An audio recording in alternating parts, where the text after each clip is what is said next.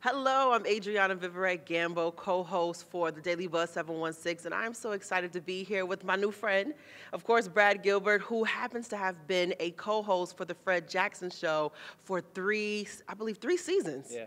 Absolutely. Now, the reason why we're together, because we have a guest that has made his way back to Buffalo. There are rumors that he was coming, and now we have the opportunity to shed the light on the rumors. That is clear indeed that he is here to lead the charge for the game. Welcome, of course, former running back for the Buffalo Bills, number 22, Fred Jackson. Welcome. Oh, man, it's my pleasure. Always enjoy getting back, and being able to get in front of the camera with you guys is going to make me look a lot better, so I'm happy about that. Absolutely. Now, Brad, I know you have a couple questions for Fred here. Yeah, so basically, Fred, obviously, it's been a while since you've been in Buffalo. You're in Buffalo a bit, but since you've been here with the Bills, you're coming back to lead the charge. You did an interview, I believe, back in February with the Siouxland News, where you're from in Iowa, or where you live now in Iowa, and you talked a little bit about how much being a part of this organization meant to you. I believe you said that along the lines of, when it is time to hang it up, you'd love to do so with the Buffalo Bills if given that opportunity.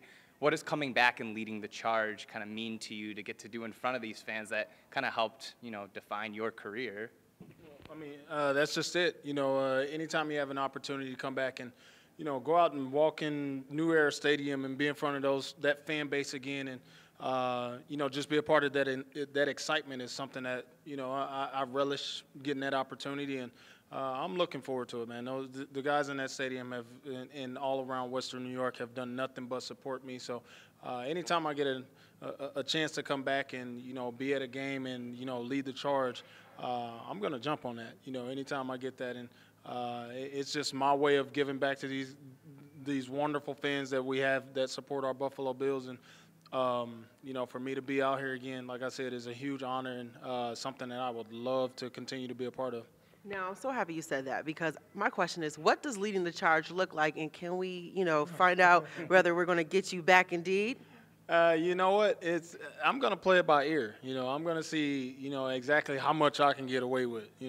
If I can actually get out there and run around on the field, please believe I'm going to do so. But we'll see what happens. I don't know if I'm just going to stand there and, kind of get the crowd going, or if I'm actually going to get the run out of the tunnel. I'm going to do, like I said, as much as possible. And but like I said it a while ago, anytime I get that opportunity to come back and retire as a Buffalo Bill, if they'll have me, I'm definitely going to do it. Now, Brad, I know you were talking about that retirement aspect. We heard some things here. Now, Brad, can you give us an in on it? Well, Fred, obviously, you're considered, and I know you won't say it, but I'll say it for you, probably one of the best running backs the Bills have ever had. You rank in yardage only behind guys like Thurman Thomas, O.J. Simpson. So you rank behind some of these guys that are legends of the game. So you're talking about, now possibly one day your name could go up on the Wall of Fame. Got next to guys like Jim Kelly and Steve Tasker. What would that mean to you? Obviously, that has to be kind of like a dream come true for someone that the fans mean so much to. Oh, yeah. Well, I mean, without a doubt, that would be the icing on the cake. I had nothing but, a tremendous time that I was here playing for Buffalo, and to be able to have my name up there, next to guys like you said, in Jim Kelly, Steve Tasker, even up there with Mr. Wilson, it would be something that would be, an extreme honor and a great way for me to, cap my career here in Buffalo. So, if it happens, I'm will be blown away by it. And, if it doesn't, I still have the 9 years that I was here in Buffalo, and got a chance to be a part of this franchise. One thing you mentioned when we talk about Jim Kelly, of course, Jim Kelly has always talked about how he loved and enjoyed the Buffalo community. And it's clear that you being here for 9 years, you made sure that you were very active within the community, and it's clear that you loved it as well. Now, when it comes to this community, why do you feel that so many people like yourself, or even Jim Kelly, when you come here, this small city, but with big heart, is something that so many fall in love with? Well, I think that's just it. It's a blue-collar town that, that they put all their heart into everything. And they respect what we do on the football field, so we respect, how they show us support and how they give everything that they have in believing in us, and that motivates everybody that steps on the football field. When you have a fan base like this that, bleeds when you bleed on the football field, or feel the pain that you feel when you have a loss. So I think that just ties everybody together, you know, and I think when you get immersed in that, you know, it brings out the best in you, and you know, it becomes one Buffalo for real when you walk out. And you know, I was out today, and you know, everybody just was patting me on the back saying they couldn't wait for me to lead the charge. And I think more than anything, that's what it means. You know, I love being able to walk out there with some former teammates. But I think the most important thing that or thing that I'm looking forward to the most is, like I said, getting out there in front of the fans. Amazing. When we talk about fans here in Buffalo, we have some really diehard fans, and I'm sure you can probably contest to that. Yeah, I mean, absolutely. And I think something else, too, is just the fact that, you know, now being out of the game a little while, obviously you've said you feel you can still come back and possibly contribute to a team, but it kind of switches a little, and I'm sure you're still watching football. Do you keep up with the Bills still, or are you kind of, you know, all over watching all different teams, or is that still kind of a part of your routine since you were here so long? Buffalo all day. You know, I'm watching every game, seeing what's happening, you know, what we need to happen, you know, seeing who's injured, who's playing, watching, you know, I talked to Kyle. Kyle was the first person I talked to when I got here, you know, so I still have, you know, close ties to the team with players as well. So, but, you know, I got a Buffalo flag flying in my yard. You know, I'm all about the Bills, and, you know, that's going to continue to be the case, you know, until, you know, I'm not able to walk around on this earth. Well, I'm happy to hear that, because now that we have new management, you know, could it be a possibility that we can, or if you can negotiate? I wish I had the negotiation skills to step in there to you know, have the conversation. But with this new management, would you consider coming back, whether it's on the other side or even still being able to step on the field? I mean, I'm always willing to have those conversations. You know, like I said, you know, Buffalo means more to me than just, you know, being able to have played football. You know, any way that I can give back to the community or be a part of this organization, you know, I'm definitely going to try and work that out. So it's something that, you know, now that I'm not playing for them doesn't mean that I don't want anything to do with it. So, you know, I'm still about Buffalo and want to make sure, you know, that I still have huge ties, you know, here in Buffalo, and I want the fan base to know that I still want to do everything that I can for them. Now, speaking of ties, we're here in this beautiful venue, as you can see behind us, and we got a chance to talk about it a little bit, Brad, but I know you had some comments in regards to it. Yeah, I actually came here for my birthday, so the food was delicious. But, you know, just in terms of how did this even get started? Because I know obviously another former Buffalo Bill, Brian Moorman, is another co-founder of this restaurant, Sear, here. So could you tell us a little bit about how you got involved with this and what kind of that entails now for you? Yeah. Well, you know, when we travel, you know, one of the things we do is wherever we get to where we're going to play, we like to go out and eat, you know. And then there was just places that we would go out and eat, and we say, you know, it'd be nice to have something like this in Buffalo, you know, with a little twist on it. And you know, with Mormon and Terrence McGee's another, you know, part owner in it, and Ron McCulley, my agent, you know. We all just were kicking around the idea, and I got to give Ron a lot of the credit. He made a lot of it happen. You know, he put in all the hard, long hours, you know, working out the contracts and things like that. So without him, we wouldn't have this beautiful establishment here. So, but, you know, just going different places, and we said, you know, can we bring something like this to Buffalo? Because, you know, we wanted to give back to the community that supported us. And you know, we had a lot of people that put a lot of brain power in it, and we've had, you know, some tremendous success with it, and the communities, you know, responded well to us, and it's something that we're glad that, you know, we have here now.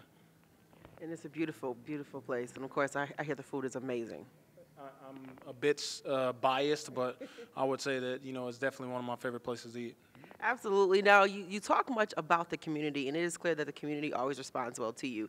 And just a moment ago, before you got here, we got a chance to talk about some of the activities that you did in the community, and I'm sure Brad can share with us some more of it. Yeah, I mean, I just remember back to our time on the show, there was a lot of different things you did throughout Western New York, and just being able, I think, to define your role here in Buffalo, not only as a football player and as a part of the Buffalo Bills, but just, you know, impacting the community with your teammates around the side. So I'm sure it's nice being back in this area and just having, you know, being able to recall some of those memories and everything. Now, what would be one of your fondest memories here in Buffalo of just being able to play a part in the community and doing some of the things that you have done? Oh, man, so many to choose from. I think we were just talking about one of them off air, was the pizza party we did. You know, we had an opportunity to go be a part of some kids. They didn't know we were going to show up, and showed up and, you know, had a chance to be a part of their pizza party. And being able to do things like that, I think is, you know, is something that, you know, kids are going to remember for a long time. And I think that's what we should try and do is, you know, athletes that have an opportunity, you know, to brighten up kids' lives is do simple stuff like that. Go to pizza parties with them and, you know, go, you know, whatever it may be, Chuck E. Cheese, wherever you get a chance, go in there and, you know, have a lot of fun with those guys. Now, as a family man yourself, a father, and you talk about just hanging out and being with the kids, how important is it also being able to, how do you and how have you been able to juggle being a dad and an athlete and a husband? Because those roles in itself is a lot. It is. I got to give a lot of credit to my wife. You know, she was the one who made it easy for me to, you know, focus on football and then come home and, you know, help in with the kids whenever I had that opportunity.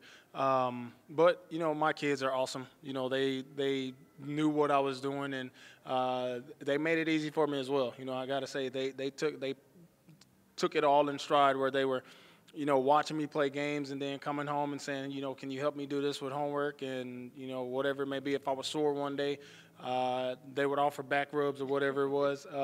But, I mean, I think, like I said, a lot of that started with my wife. She made it a lot easier for me.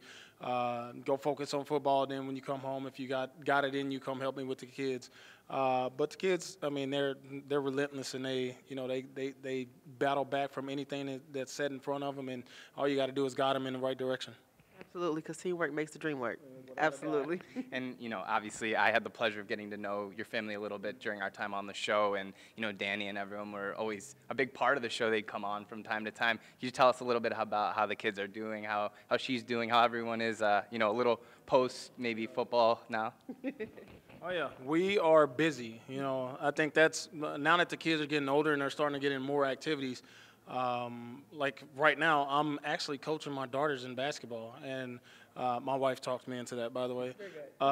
We got 10 girls on the basketball team, 2 of them my daughters, and then 2 nieces, and it's a lot of fun. You know, it's one of those things where, you know, you don't realize what you're getting into until you jump into it feet first. But, I mean, we get to wake up every Saturday, every Sunday, you know, go play in a basketball tournament, whatever it may be.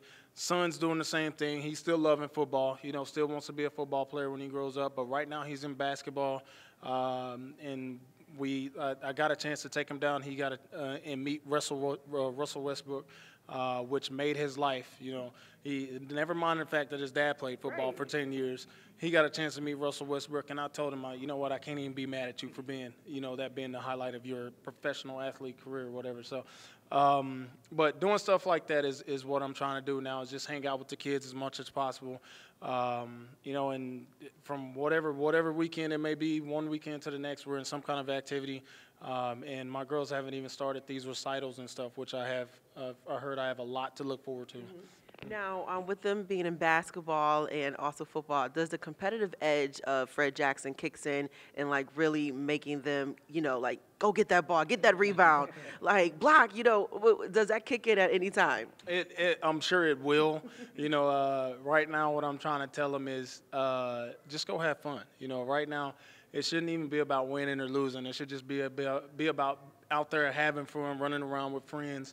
And then I said, once you guys get older, please believe that competitive edge is going to come out, and I'm going to be trying to get you to be the best one on the court or the best one on the field. Absolutely. I knew at some point that was going to kick in. But speaking of kicking in, we have our producer, Kelly. She's about to bring this amazing gift that we had a chance to say thank you to you in conjunction with, I believe it was 97 Rock. And you left us before he was able to get it to you.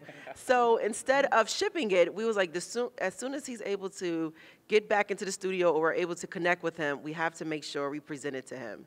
That's awesome. You know, and it's stuff like this. This is why you gotta love Buffalo. I mean, stuff like this where, you know, everybody comes in, and then the studio, you guys taking care of me the way you did. That's why we always had a lot of fun when I got the opportunity to come and work with you guys. And I knew when this opportunity presented itself, I had to come in and, you know, come hang out with you guys again, because y'all do amazing stuff like this, and I just want to thank you for that.